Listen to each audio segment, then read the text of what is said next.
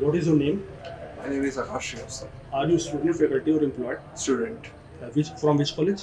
Galgotias University. Okay. How many courses have you completed in NPTEL so One, far? One. On average, how many assignments are you able to complete? all of them.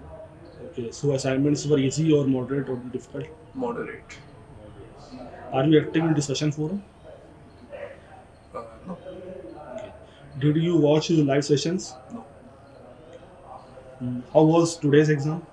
Today's exam was moderate. Okay. Was this course beneficial for you? Very. Okay. And why? Because the course which I took is scientific computing in Python, and it's a very useful course because it includes Python and programming.